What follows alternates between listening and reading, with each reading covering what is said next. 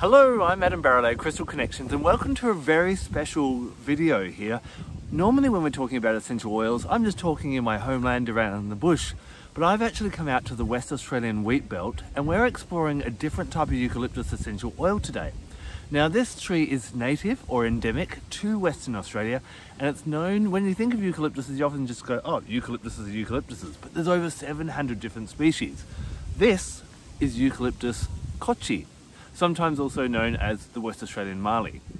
So this is an amazing essential oil which has been used by Indigenous people on this area for thousands of years, especially to crush up the leaves and breathe in that beautiful eucalyptus smell, which really helps with respiratory health. The interesting thing about this species of eucalyptus is that it's the highest, up to 94% of 1,8 cineol or eucalyptol, which is it gives that eucalyptus smell and really helps with that kind of beautiful fragrance and that respiratory health as well. So in this video, we're going to explore this Eucalyptus Kochii, or the WA Mallee, and look at how it benefits not only the body, but also the mind and the spirit.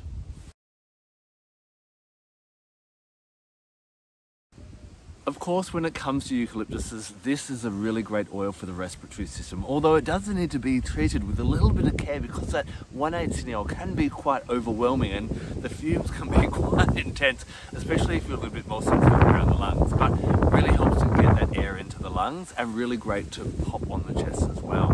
I love to use my eucalyptus oils all throughout the day and night. I'll actually pop it in the shower in the morning, so I'm getting that beautiful steam bath, or throughout the day to help open up the respiratory system and help us relax a bit, or even at night as well. Other things that I find, it can actually be really great for cleaning surfaces around your house. It's known for being a bit antibacterial and antifungal and getting rid of all those nasties, as well as really great if you've got some aches and pains. Massage it into somewhere that's feeling a bit stiff and it can be a really great blessing in that way. So I've got it diffusing all the time. My house is being cleaned with it because of course it's an Australian native and I love working with Australian plants. And if an ache and pain comes up, give it a bit of rub and see if that can do the trick as well.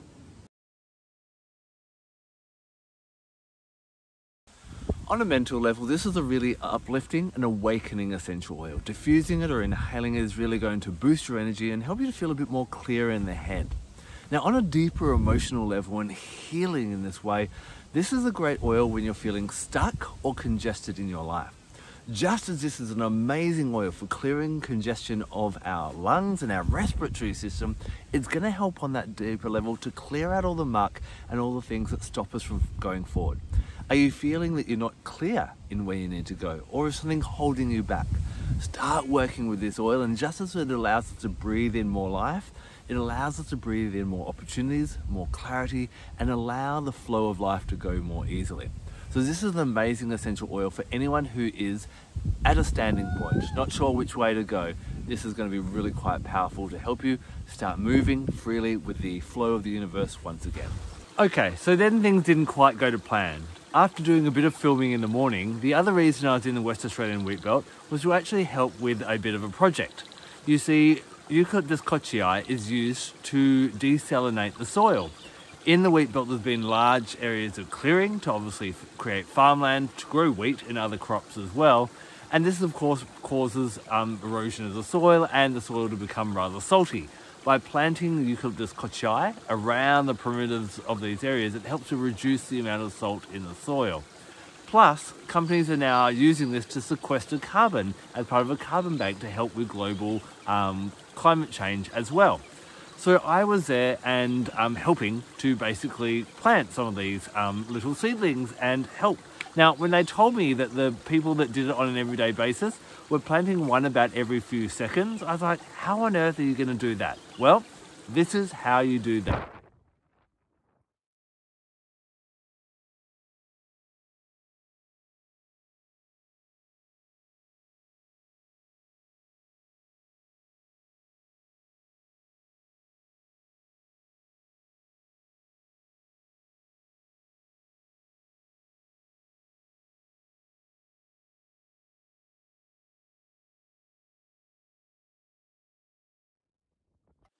So then the plan was, after doing a bit of seedling planting, to have the afternoon to finish off the filming. But then, unfortunately, as you could probably hear, the winds were picking up throughout the day and it got rather stormy and the heavens opened and it rained for the rest of the afternoon.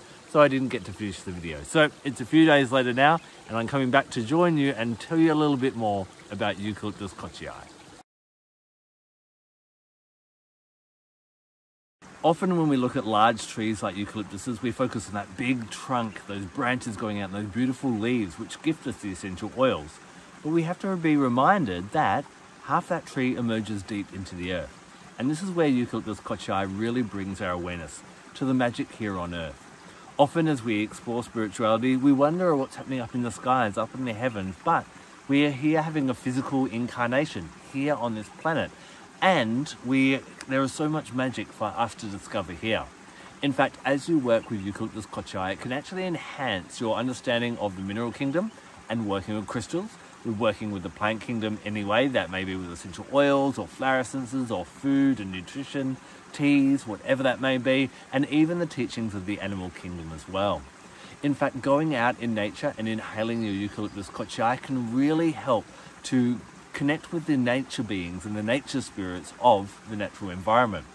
One in particular is, of course, the gnomes. Now, the gnomes are said to be the guardians of the element of earth. They are the keepers of the knowledge of the rocks, of the stones, and all that we need for healing our physical bodies. So, inhaling Kochii while sitting out in nature can bring in those insights from the gnomes. And maybe you may not see gnomes, but you may hear or feel their influence, and they may start to unveil their wisdom to you.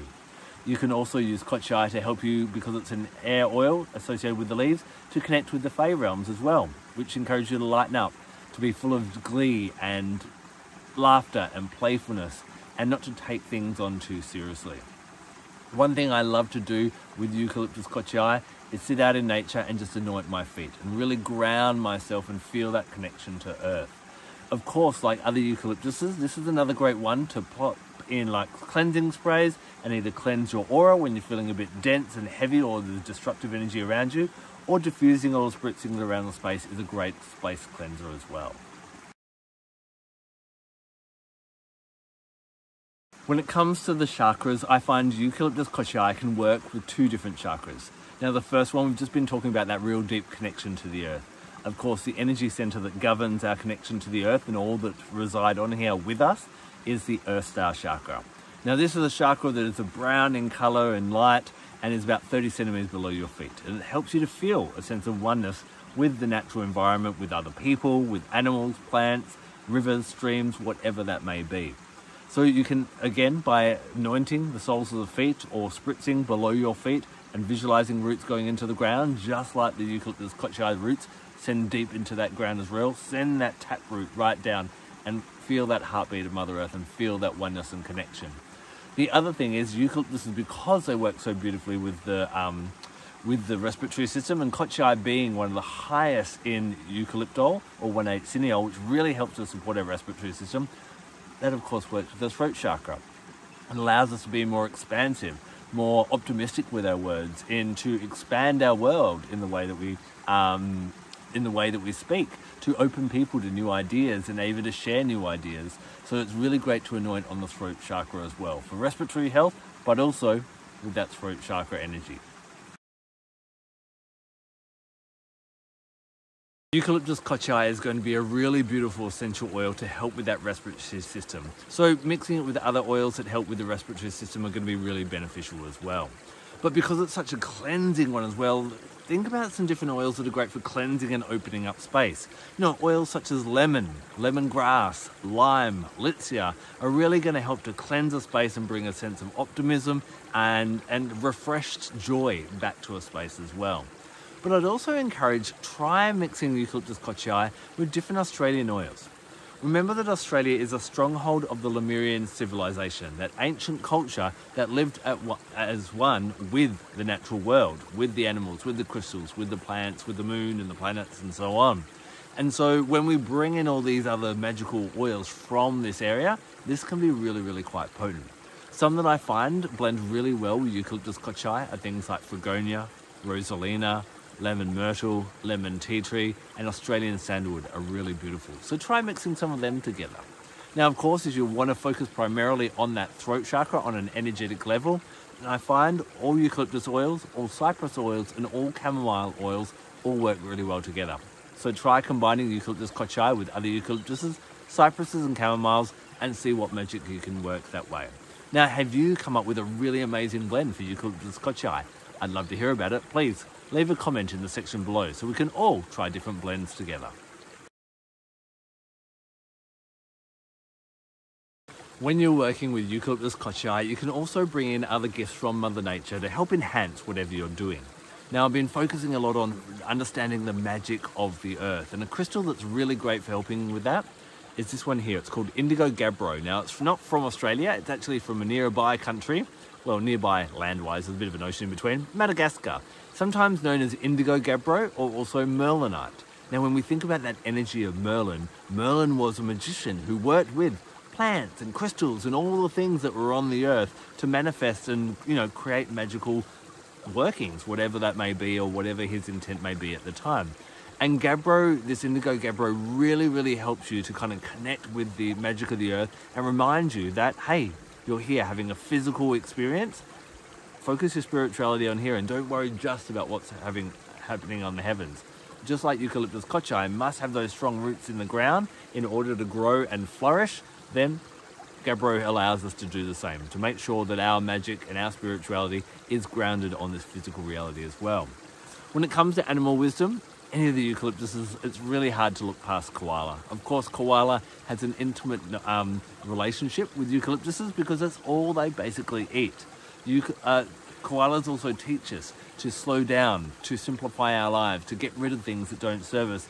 And, whether that be in the food that we're eating or the company that we're keeping.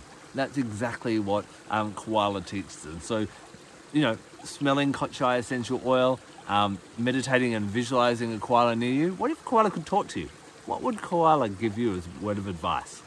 Now, what you'll find on the eucalyptus trees like Eucalyptus Kochii, the blossoms are white, and white flowered plants have a connection to the moon. Kochii is beautiful for working around the full moon, and that real expansiveness is really quite powerful. It also is associated with the star sign of Cancer. Now, the Cancer aspect of life is our home life. So use Kochii to clear out any unwanted energy in your home space around anything that's kind of heavy or dense around family or loved ones. Kochii is going to be beautiful for that. Of course, the moon rules Monday, and that's going to be the best day to work with your Eucalyptus Kochii, especially if you're doing anything kind of metaphysical with it. Now, remember, when it comes to essential oils, that not all essential oils are created the same. In fact, anywhere between 75 and 90% of essential oils sold on the market are actually not from the plant. So if you'd like to know more about where to get pure essential oils from that are actually gifted from nature, please feel free to reach out to me. I'd love to hear about your experiences of Eucalyptus Kochii as well. So please leave a comment in the section below. Thank you so much for taking the time to watch this video. I'm Barralet. Blessed be.